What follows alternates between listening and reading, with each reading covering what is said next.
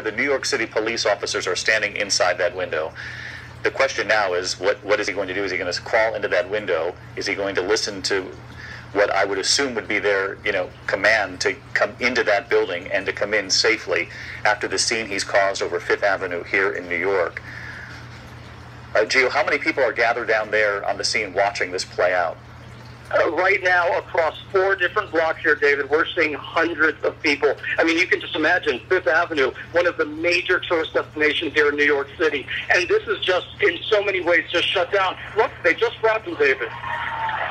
And they just pulled him in through that window. You can see his legs there. They have him in through the window on what we believe to be the 21st floor of the Trump Tower here in New York. They had opened that window for precisely that reason, to communicate with whoever this climber is and to try to get him out of harm's way and back into that building. Certainly the questions to follow. Gio.